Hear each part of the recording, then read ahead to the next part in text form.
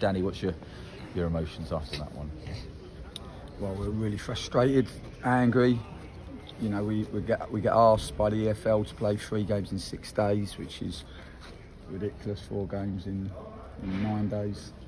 Yeah, we're absolutely emptied the tank. We get right to the dying moments. We're going to get a really well-earned 1-0 away win, and the referee misses 3 fouls that leads to their goal. And it's just unacceptable that he can't see that. Sorry, I've watched it back. It's clear. It's right in front of him. Just not good enough. The quality of refereeing hasn't been good enough all season. I very rarely moan about the referees, but key decisions, that's the one they're interested in. Don't get much more key than that, because that has a huge effect and impact on the league. What did Bobby Madley say to you when he came over to the touchline after the goal? Just that he didn't think it was a foul, even though his 4th official did, even though their goalkeeper coach did, and their number 2 goalkeeper come out over, I'm shaking hands with him, saying, "You missed a massive foul there." It's anyone who knows anything about football. Gavin's in the air, he's about to catch the ball, there's a clear foul, 2-handed push, there's a massive foul by Cole Stockton on Conor Ogilvie that ends up with Cole Stockton pushing Conor Ogilvie into Gavin as well.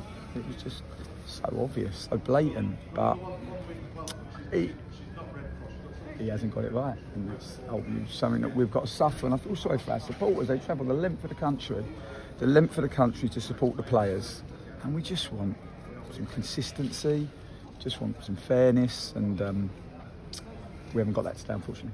What would you say about the putting that aside, about the performance up to that point? I thought we were a team that looked like we played 3 games in 6 days. I thought the group gave everything that they had. It was clear in the dire moments of that game that we were running on empty, which you anticipate with such a small squad and the games come as thick and fast as they have. But yeah, I thought we'd done enough to get over the line, and we're obviously disappointed because that would have been another clean sheet and a valuable 3 points. Fine goal from Sean Braggett in the first half. Yeah, it was a good goal. It was a good goal. Yeah, good ball by Clark Robertson, diagonal ball. Good win by Ronan Curtis on the back post, and yeah, nice finish from Sean. General obviously travelled, but not quite fit enough to play today. Yeah, credit to him. He wanted to give himself the best possible chance, but with dead legs, sometimes you suffer from muscle inhibition, where the muscle just doesn't have any power in it. And he did a brief fitness test this morning, but it was quite clear that he wasn't going to make it.